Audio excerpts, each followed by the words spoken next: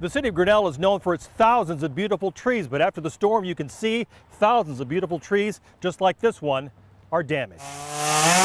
1 week after a hurricane-like storm tore through Grinnell, the cleanup continues. It's kind of surreal because Grinnell's a town of a lot of trees, and most of them are gone now. Alex Smith is a Grinnell High School football player. His team has been volunteering cleanup muscle all over town, and they're out in full force in this neighborhood where hundreds of giant trees were no match for 100-mile-an-hour winds. People that are less fortunate or aren't able to move stuff, it's nice that we've got guys that can move stuff and are very good at moving stuff to help out those who can't. But it's not just Grinnell football players. Also here to help the Harlan football team.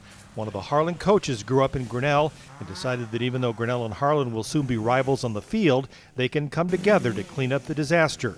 The Grinnell athletic director says it's a good lesson to teach. When you have competitors that are going to compete in the gridiron on the football field here, and now all of a sudden they're going to get together and work hard on our mission, that's a great thing. From a house near downtown to a church near Grinnell College, football players from Harlan and Grinnell are working side by side.